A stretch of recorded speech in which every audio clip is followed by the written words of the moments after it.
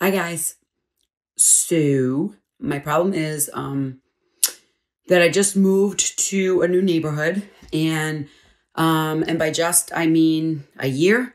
And my neighbors are great, but it's a small neighborhood, like 5 blocks by the water. I'm on the East Coast, but 5 blocks in a but neighborhood. it's small, so you got to be like careful with situations. Mall?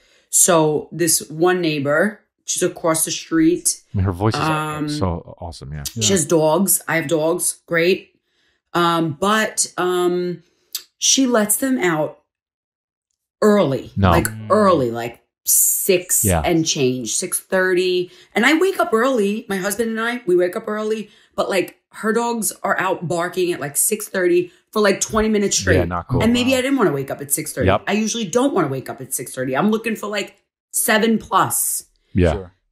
How do I talk to her and not create a problem?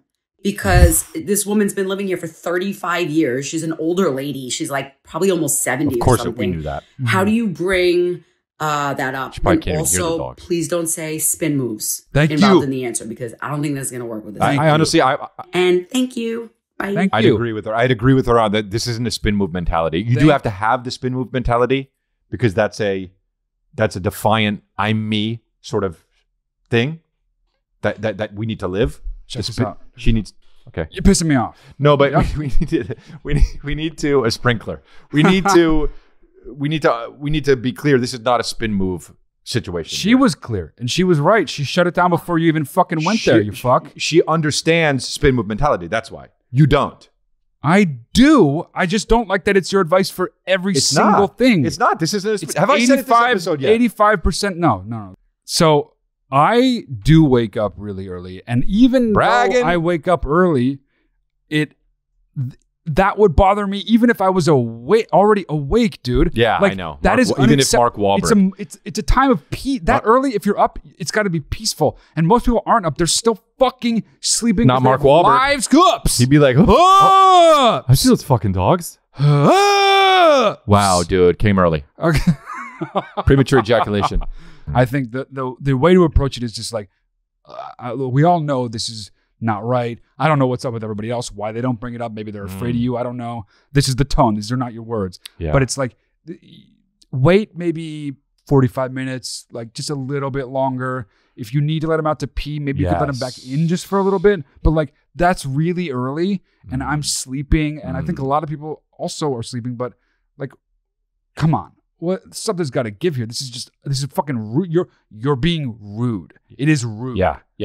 Okay. I have advice. Well, that's what the show's for. So go ahead. Get a pet bear.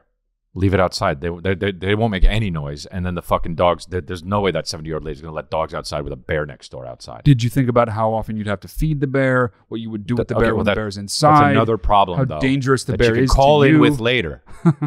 You're just trying to create more call-ins. Problems on top of problems. Sometimes the only way to solve a problem is to add a problem. This is okay. That is not only the worst advice that we've given on this show, it is the worst advice I've ever heard.